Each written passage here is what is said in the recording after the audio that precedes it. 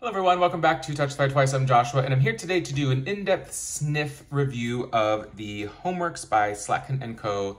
Sunday Morning Cereal 18-ounce 4-wick candle, which you see I have burned here. So this is a post-burn review.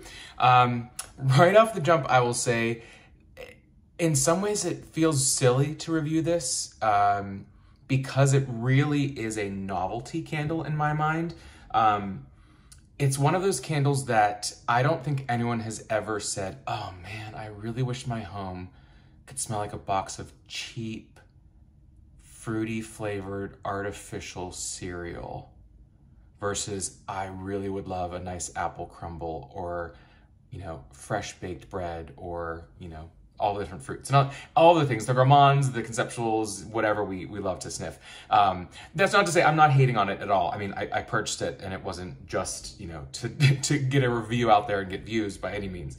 It really is because I was intrigued and I find it interesting. But the same way that Bath & Body Works had like a bubblegum candle that I purchased, I never in years, even though it smelled authentically like bubblegum, I never burned it because I was like, I like the smell of it because I like the taste of it, but not something that I ever feel like I want to spread throughout my home, if that makes any sense. Like, it's not offensive, it's just not something that I crave as like, oh, I want to be awash in bubblegum.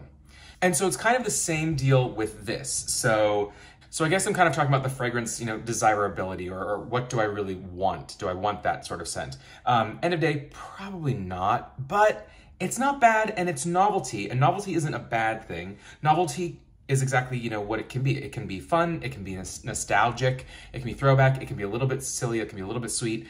That's kind of, novelty candy, novelty toys. It's all just a little bit of whimsy and fun. And that's what this is. It's not highbrow, it's not, fancy blends.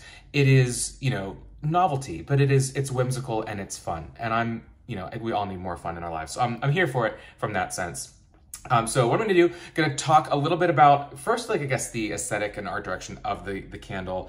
Then I'm going to talk a little bit about, as I love to do when I dig into my scents, the history of Fruit Loops, which I never thought I'd do a video on the history of the scent of Fruit Loops, but there's some interesting stuff out there because, I think everyone always wonders, oh, is it the same as Fruity Pebbles and Tricks, and are they different flavors, and what is the flavor, and all that kind of thing. So I just did a little bit of research and a couple of, let's call it, fun facts to share. Then I'll do my sort of in-depth sniff review, and then, though I don't have a candle to compare to, I did actually purchase a box of Fruit Loops to do a comparison of those, and they're pretty, I don't usually eat cereal much anymore, and if I do, it's not going to be like the fun kiddie cereal, but it tastes like a whimsical childhood cereal, which is exactly what they're going for this clearly with Sunday morning cereal. So another thing that's interesting, I think other reviewers and folks in fragrance and candle communities have called out, it's sort of an interesting trend in some of the big candle companies this season specifically, or the past couple of years, of launching novelty cereal candles. You had Kringle Candle Company, I guess this spring launched Marshmallow Morning, as well as Fruit and Flakes. Over the past couple of years, Bath & Body Works launched Rainbow Confetti, which, though it had a bunch of different notes in it for their Pride collection, including like frosting, they did have like a fruity cereal note in there as well. Of course, Cereal Marshmallow Bar, which was more like kind of your Rice Krispie marshmallows.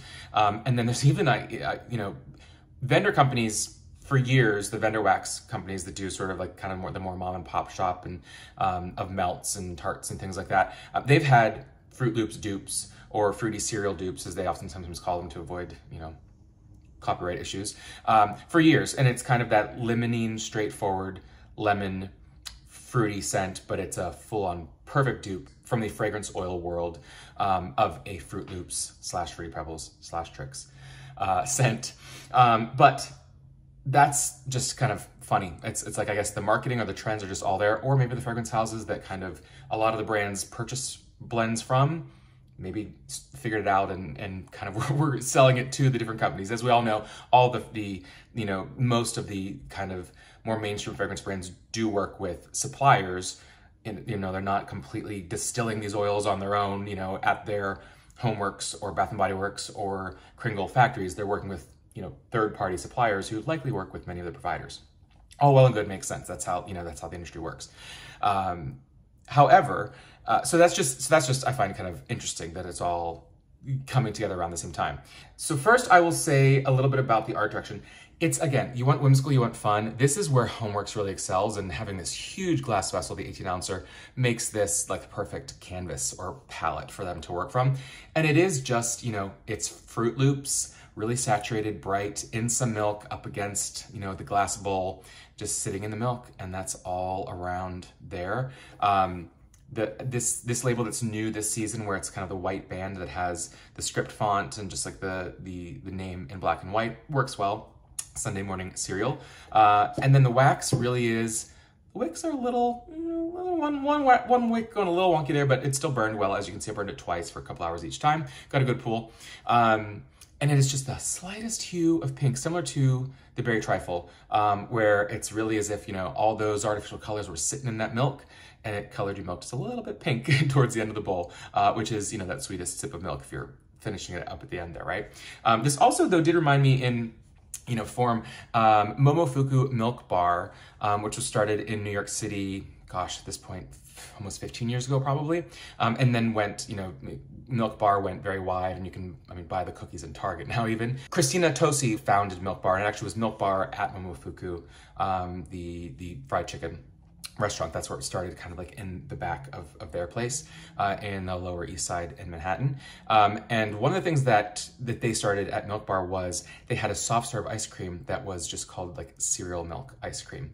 And it was, I believe, cornflakes. So not Frosted Flakes, but just cornflakes soaked in their custard cereal blend, strained out, and then they froze it and had soft serve. So it just had this like corny, slightly sweet cereal flavor to it. A little bit more conceptually high-end than just like cereal with your ice cream, in the sense that it wasn't particularly sweet, but it had that flavor of like cereal milk, like left over in the bowl.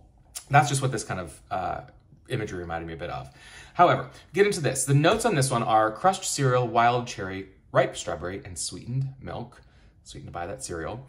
And to tell you just a little bit of the history of Fruit Loops, because who knew? I didn't know this. It actually was created in the late 50s, early 60s, where Kellogg's wanted to create a competitor to General Mills Cheerios. Here's the gossip. Here's the hot tea on you know, cereal in the 1950s and 60s, when it was all becoming all the rage for the, you know, baby boomer kids. And that is, so Kellogg's wanted to create like a Cheerios killer. And so they launched it. And as you can tell when you look at them, it's actually a pretty similar blend, where it's like corn flour and wheat flour and a little bit of oat flour, oat fiber. And essentially kind of failed. They were called like OKs, and they were O's and K's, but they were not colored, and I don't know what the flavor was. And so that failed in the 50s. And they literally were like, well, we have this machinery, we have this formula, we got to do something with it. So they threw in fruit flavoring. First three colors were red, orange, and yellow. So supposedly your, you know, cherry, orange, and lemon. We'll get there in a minute. Toucan Sam was created through, I think, Hanna-Barbera in that style, and it became this huge hit. Didn't kill Cheerios, but its own thing. And we realized they are really just kind of like a bigger Cheerio, maybe a little bit more sugar on them, and the fruity flavor. The flavor, people have done, you know, there's been articles and things written like, what is the flavor? Well, first of all the colors are the same. And same thing when you get into Trix and, you know, Fruity Pebbles. There's one flavor across, you know, agnostic of the colors. It's all gonna be the same flavor. Artificial, now they call it, it's naturally flavored, but it's not as if that doesn't mean, oh, there's strawberry juice and there's cherry juice. It means that there are compounds that are derived from natural sources versus artificial sources, but it still means if it's naturally flavored and the flavor is strawberry, it doesn't mean strawberries were made to make that flavor. And if you don't know what I'm talking about, just Google, you know, what is natural flavoring, and it's kind of fascinating because it's not a mark of quality like you would think it is. It's not a mark for or against quality. It's just not, you know, the moniker natural that is a far derivative of what you think, like, oh, they're using fresh strawberries to make my cereal. Not most of the time the case. However, the flavors, you know, generally speaking, are considered like a cherry, lime, orange, though supposedly someone at Kellogg's claimed it's orange, lemon, cherry, raspberry, apple, blueberry, and lime. And it's a combination, fruit, F-R-O-O-T, of all of those blended together into one thing, and that's what all the Fruit Loops are. We'll see. HomeWorx, for the purpose of the candle, is calling it cherry and strawberry primary scents. So let's sniff. Well, it is A for authenticity. It really smells, I mean, side by friggin' side, little difference. I mean, good for them.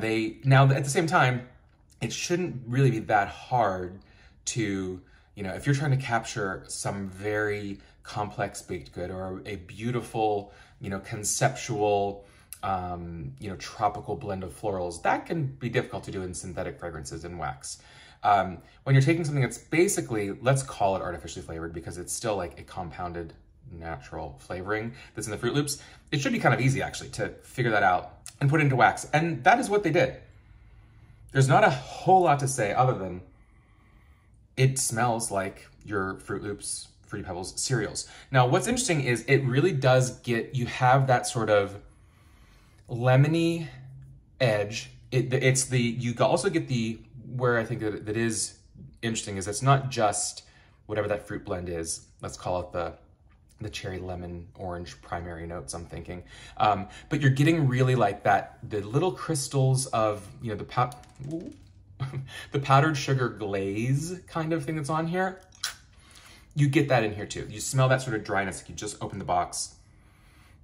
And it's a little bit sharp with the bright lemony side of it. For me, it's like heavily to like this sparkling citrus is what you're gonna get. I don't know why I'm describing a box of Fruit Loops. You guys don't know what it tastes like. You know what it smells like.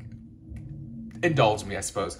But you get that cherry lime orange flavor. I would say, I know that like, I think Joshante mentioned, and maybe some others have as well on Instagram, that she was getting like a strawberry in there. And I could definitely see strawberry, like whether it's strawberry or cherry, it's not hardcore, clearly directly one of those, which is the, you know, in essence what the fruit blend is. It's an amalgam of all of these, but certainly this does lean toward berry. And I think, what do they call out? Cherry and strawberry in here, which I think makes sense. They're not gonna you know, list 6, 7, 8 cents of fruits on here because you're not gonna individually pick them out because it is that full-on blend to get the Fruit Loops traditional style. Because let's be honest, if you put orange, lemons, cherries, raspberries, apples, blueberries, limes in a bowl, you're not gonna say, oh my gosh, this smells like Fruit Loops. Yeah, it's gonna smell like real fruit, which Fruit Loops doesn't, which is fine. The candle, end of day, point being, smells like the cereal. It is sweet. You've got the dryness of the cereal. It's authentic in that it is not just a fruit candle, it is a cereal candle very much. Heavy on that sort of limonene kind of lemon side, powdery, sugary, and a bit of that milkiness. Now, I don't get a ton of milkiness when I'm, you know, sniffing compared to the two.